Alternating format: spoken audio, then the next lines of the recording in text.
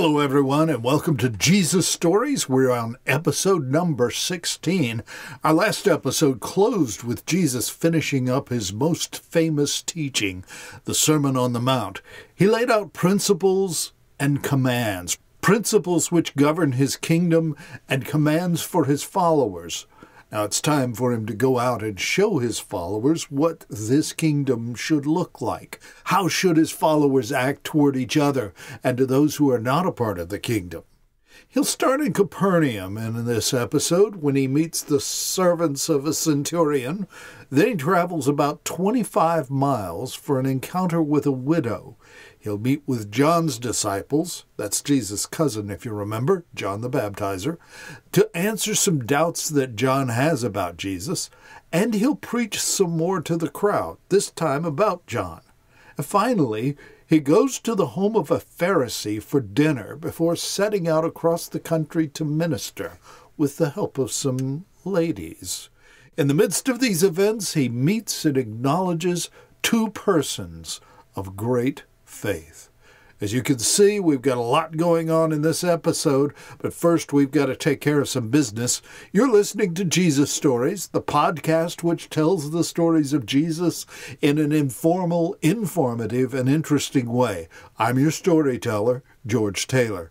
These stories are brought to you by narrationbygeorge.com, a resource for audiobooks of many different types, from poetry to science fiction to love stories and action stories.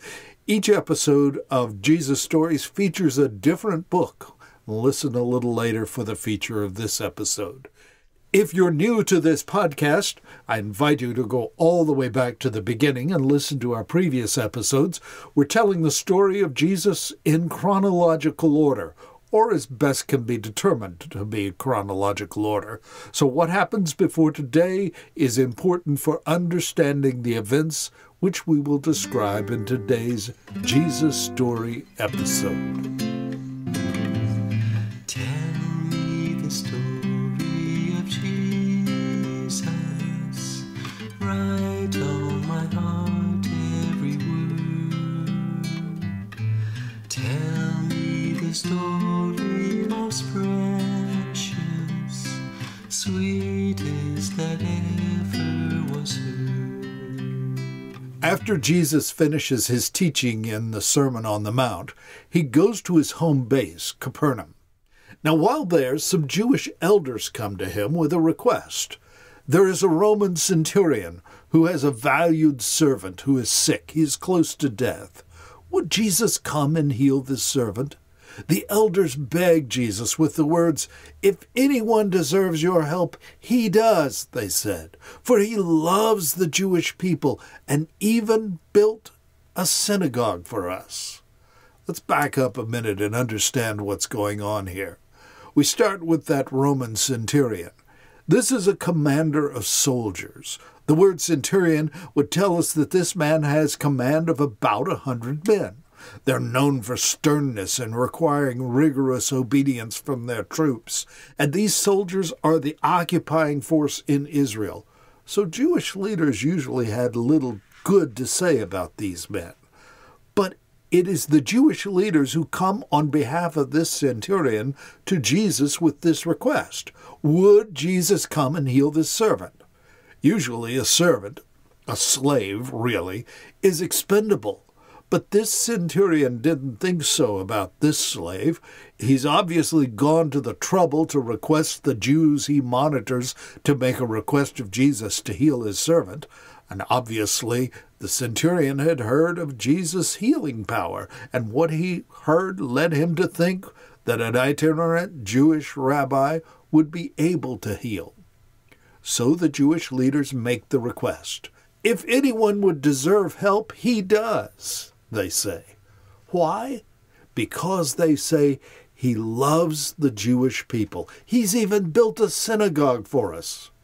These are unusual activities for an occupying force. Jesus goes with the Jewish elders, but before getting to the centurion's house, the officer sends some friends to meet Jesus. They had another message for Jesus. "Lord," they said, "don't trouble yourself by coming to my home, for I'm not worthy of such an honor. I'm not even worthy to come and meet you. Just say the word from where you are, and my servant will be healed.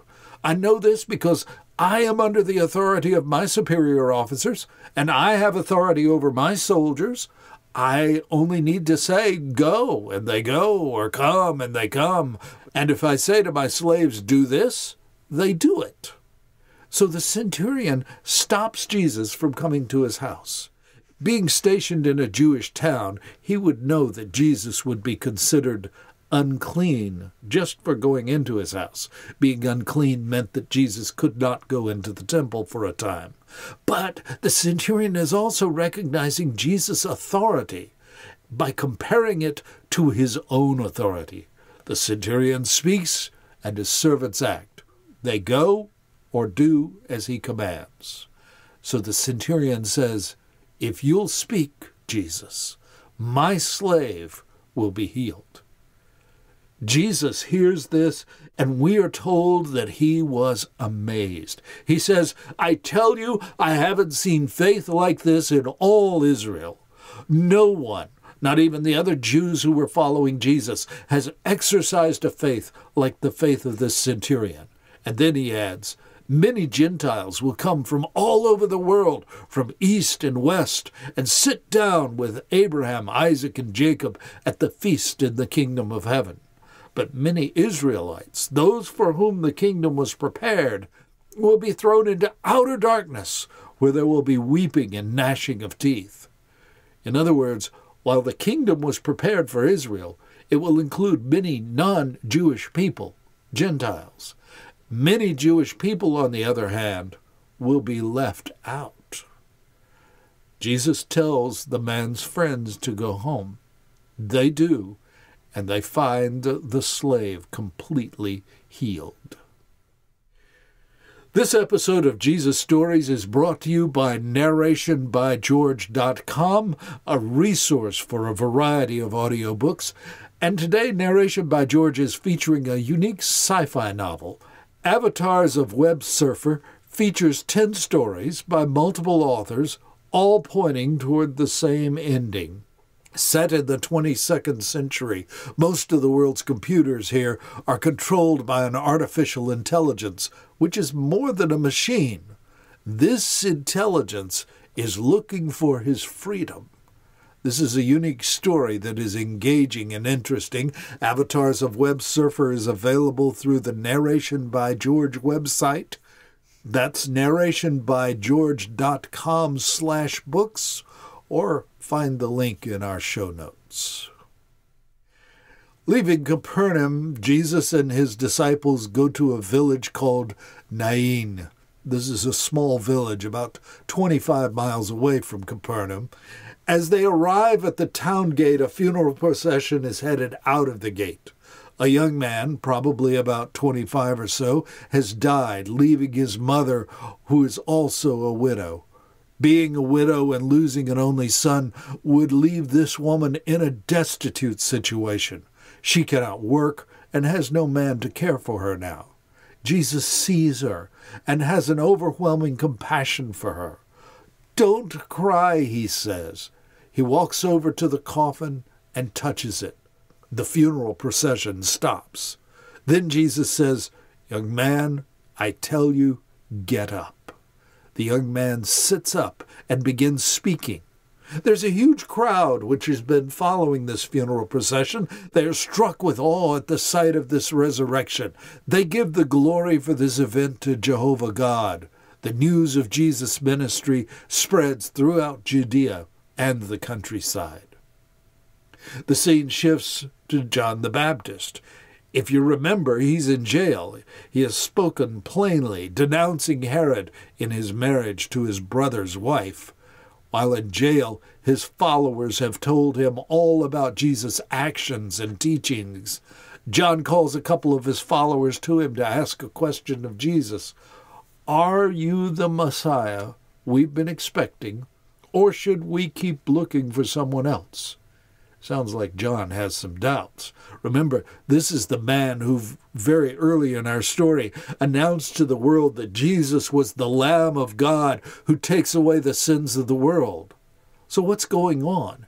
If you're languishing in a first-century Roman jail, I would think that your hope would erode quickly. Perhaps that is what has happened to John, and perhaps John might think that Jesus would free him from his imprisonment. John's followers go to Jesus with the question. Jesus answers by continuing to work. He heals, he casts out demons, he restores sight to the blind. Then he speaks to them. He says, "Go back to John and tell them what you have seen and heard. The blind see, the lame walk, those with leprosy are cured, the deaf hear, the dead are raised to life, and the good news is being preached to the poor." In other words, the actions that you see are proof of my ministry. Then Jesus adds, "God blesses those who do not fall away because of me." John's followers then leave. Jesus then turns to the crowds following him to ask them about John. "So," he says, "when you went out to the desert to see John, what were you expecting? Were you looking for someone who would compromise his message? A reed swayed by the wind? Or were you looking for someone who is dressed in the latest and finest styles, a celebrity? You won't find those in the desert. They're in the nicer places. Or perhaps you were looking for a prophet. Well, you saw a prophet. You saw more than a prophet. He's a fulfillment of scriptures. Malachi says, 'Look, I'm sending my messenger ahead of you, and he will prepare your way before you.' Then Jesus says, 'I tell you, among those born of women, no one is greater than John, but the least in the kingdom is greater than he.'" Translation? Because John announced and prepared for the coming of the kingdom, Jesus, he is the greatest one who has ever lived. But those who are actually participating in the kingdom are greater than John. Jesus goes on, saying that from the time John the Baptist started preaching, until then, when Jesus was speaking, the kingdom of heaven was moving forward, even though it was being opposed by violent people. All of the prophets and the law of Moses looked forward to this time. The prophets said that Elijah, a great prophet of the Old Testament, would return. John is that prophet. Jesus closes with, "Listen to what I have to say." This elicits two different reactions from the crowd. The general public, including tax collectors, agreed with Jesus. These were the ones who had been baptized by John. But the Pharisees and the experts in the law rejected these words. They had not been baptized by John. Then Jesus uses an interesting analogy to speak to this second group of people. They're like children playing a game in the public square. They complain to their friends, "We played wedding songs and you didn't dance, so we played funeral songs and you didn't weep." Just like children at play, when one group doesn't want to cooperate with another group, the first one complains. Jesus continued, "John came as a Nazirite. He wasn't eating bread or drinking wine or having his hair cut, so you say he's possessed. The Son of Man," that's Jesus' title for himself, "joins the festivities, and you call him a glutton and a drunkard and a friend to tax collectors and sinners. But," Jesus continues, "wisdom is shown to be right by the lives of those who follow it."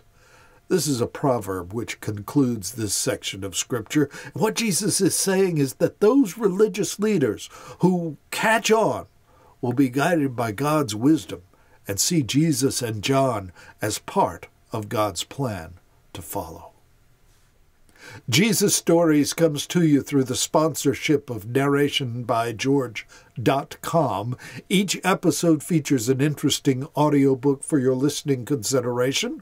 This episode features an unusual science fiction story from multiple authors and compiled by author Andrea J. Graham. Avatars of Web Surfer tells the story of an artificial intelligence in the 22nd century which is seeking its independence. But he runs most of the world's computers. What will independence mean? Check out the book, Avatars of Web Surfer, to find the answer. You'll find it at narrationbygeorge.com/books, or click the link in the show notes for more information. That's narrationbygeorge.com/books. The scene shifts to a dinner party. Jesus has been invited to dinner by a Pharisee. That's ironic, after Jesus' scolding of them just now. Well, Jesus accepted this invitation. Notice he's accepted invitations from people on the other end of the spectrum as well. He ate with Matthew, the former tax collector, in an earlier episode. Now he's eating with a Pharisee. We learned that there was an uninvited guest at this party. Now, in this day and time, a dinner party like this may have been in an open area so that anyone could come and be in the room with the people of stature. This time, the uninvited guest is a woman who was considered immoral. She may have been a prostitute. She kneels behind Jesus' feet, crying. Let me explain that scene. In this day and time, people did not sit at a table to eat. They would recline or lie next to a low table, propped up on one arm with their feet pointing away from the table. So this woman kneels behind Jesus' feet, crying.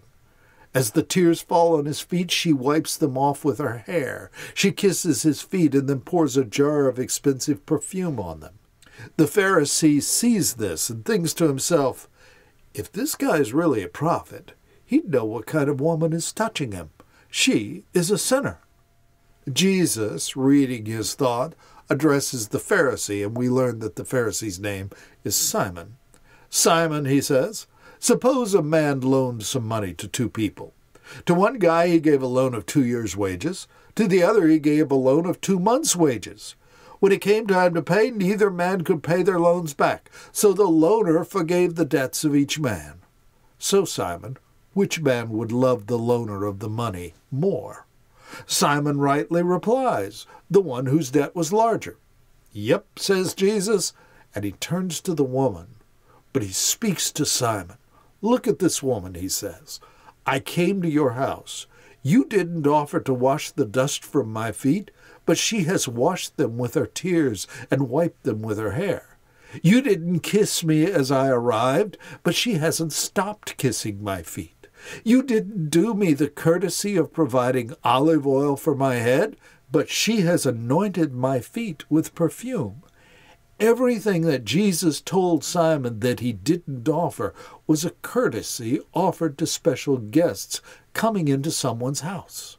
Simon didn't offer even the basic courtesies to his guest, Jesus. But this woman, who is considered immoral, has done all of these things and even offered the courtesies afforded to special guests upon entrance into a home. Jesus continues talking with Simon. I tell you, her sins, and they are many, have been forgiven. So she has shown me much love. But a person who is forgiven little shows only little love.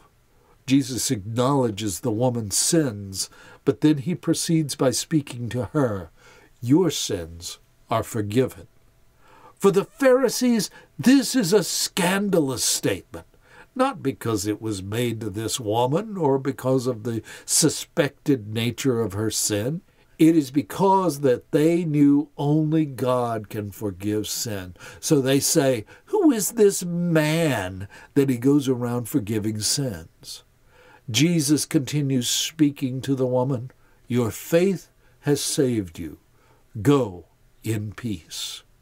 Her faith has led to this woman's actions. Her faith caused her to bestow extravagant honor on Jesus by washing and anointing his feet with perfume, something which Jesus' host would not do.